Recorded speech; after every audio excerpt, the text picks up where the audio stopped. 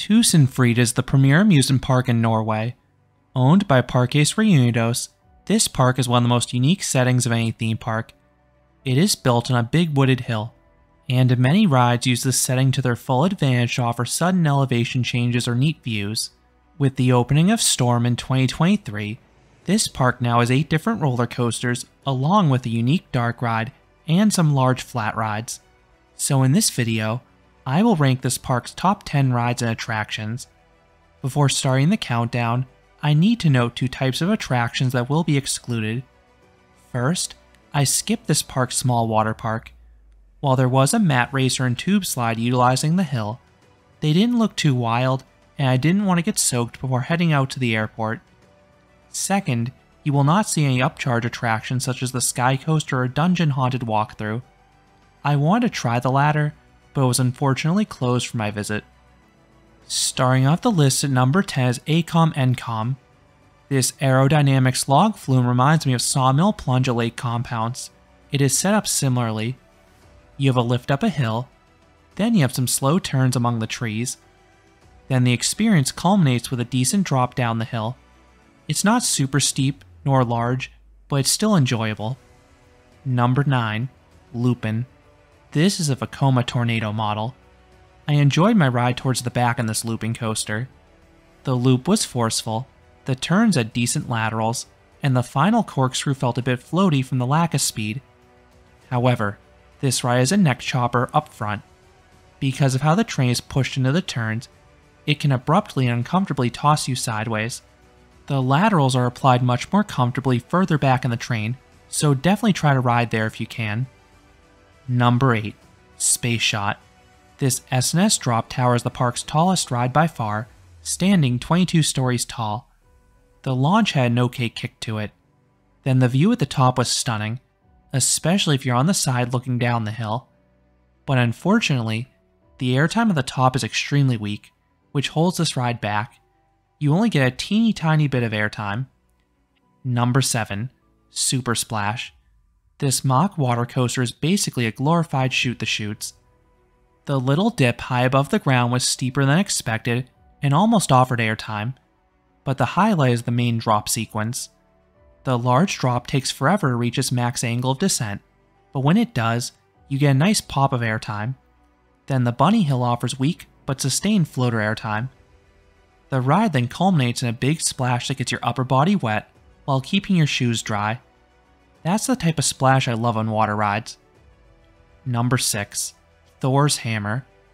This is an interesting dark ride from ETF. Literally built inside a cave, this ride follows Thor on an adventure. This is the Scandi version of the character, not the Disney version. There are a few physical props, but it's mostly a screen-based adventure. The vehicle tilts and spins as you battle villains on screen, and it's well synchronized. The visuals were decent quality for a regional park, but I did find some of the final scenes a bit too dark when moving fast towards the end.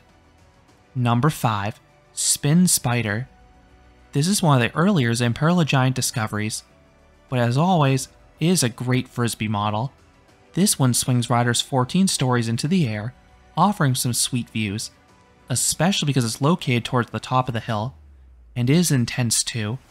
The downswings offer nice speed and positive Gs. Then the 4MAX swings offer solid floater airtime. Number 4, Ragnarok. This is a really good river rapids ride built by Hefima. It is one of the best themed attractions at this park, as you pass some buildings and characters, most notably a dragon during the whirlpool sequence. And that whirlpool is the best part of the ride. It feels unnatural spiraling about like that on a river rapids ride. Then you pass through a ton of waterfalls before encountering a short but steep drop for some more thrills. There aren't too many rapids in this one, which is a theme with Hefima rapids rides, but there are 2 deceptive rapids towards the end that can get you quite wet, and there are also a few geysers for good measure. Number 3, Thunder Coaster.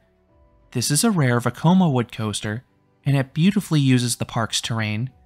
You have a series of sizable drops down the hill that sneak up on you, particularly the second one. These drops offer good sustained floater airtime in the back rows. The rest of the coaster carries good speed, and there are some smaller bunny hills and turnarounds offering weak pops of airtime. but there are two things holding this coaster back. First, the ride is Timberliner trains. That in itself isn't a problem, as I find the trains themselves comfortable, but the employees will staple you, which can make it trickier to appreciate this ride's airtime. Second, the ride is shaky at points. The first two valleys in particular are downright brutal and violently shake the whole train. If this coaster were smoother, it probably would have moved up a spot or two. I have an entire review going more in depth, but this coaster is more positives than negatives. Number 2, Speed Monster. This intimate accelerator coaster has a really cool setting on the hill. I love how the Norwegian loop in particular wraps around the escalators into the park. It is such a neat visual. Then the ride has a diverse layout with airtime hills and inversions, but this coaster lacked the intensity I expected for the model. Outside of the Norwegian loop, which was a brilliant mix of airtime and positive Gs, the coaster simply was not too intense, and that's weird to say about an accelerator coaster. The launch is a decent kick, but it's not the powerful gut punch you get on the other hydraulic launch coasters. Then the bunny hills in the second half only offered weak to decent pops of airtime. As I said in my review, this ride may be weak for an accelerator coaster, but it's still a fun ride and probably the park's most re-rideable coaster. And coming in number 1 is Storm the Dragon Legend. This is the park's new for 2023 attraction, and it is also the park's most intense ride. This is a prototype inverted infinity coaster from Gerstlauer. The coaster starts off with an interesting swing launch sequence. The initial launch is laughably weak, but the second and third ones have solid kicks to them. And the stall on the reverse sidewinder fully inverts the back 2 rows, offering one of the single best hang time moments in the world if you're towards the back. Then the main layout consists of 3 different dive loops and a speed hill. While the layout does get a tad repetitive, the dive loops thankfully feel a bit different from each other. The later 2 have good positive Gs, then the first one stands out for its airtime. But the best airtime moment by far is easily that bunny hill. It is taking blisteringly fast and offers strong ejector airtime. The biggest con with this coaster is the tracking. While the lap bar restraints are comfortable and freeing, the train has a really bad vibration in the valleys. As I said in my review, this didn't cause me a headache, but it wasn't a positive, so hopefully this doesn't worsen in future years because the ride's enjoyable otherwise. So those are my 10 favorite rides at TusenFryd in Norway. What are your favorite rides at this park? Let me know down in the comments. If you enjoyed this countdown, I would appreciate it if you gave this video a like, and you consider subscribing, because there'll be a lot more roller coaster and amusement park videos here at Canopy Coaster. Thanks for watching.